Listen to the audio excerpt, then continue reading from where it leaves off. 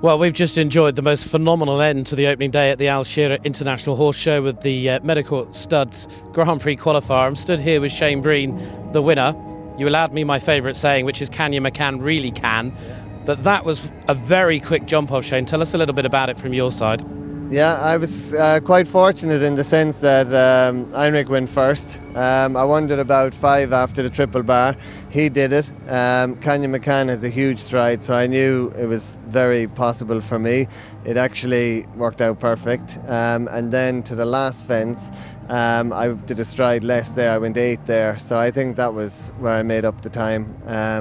But I'm delighted for Team Z7 and all the team, everybody concerned, and it's nice for Can you Makan. We won this class last year, so to come back and win it again is fantastic. It's an amazing show. It's a fantastic setting, and it's an honour to be here. And Shane, you've had a fantastic run over the last few weeks with Olympia, with Liverpool, and now here. As a rider, does it make a big difference when you're on a winning run?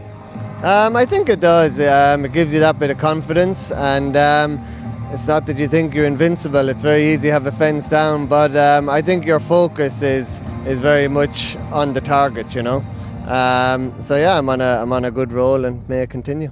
Well, we hope that. And now the aim, Can you Makan, rest to the Grand Prix? I'm going to go for the Derby with him on Saturday, so looking forward to that. Okay, well, best of luck, Shane Breen. Thank you very much. Well done. Thank you. Opening big night winner at Al Shira'aa's International Horse Show for 2019.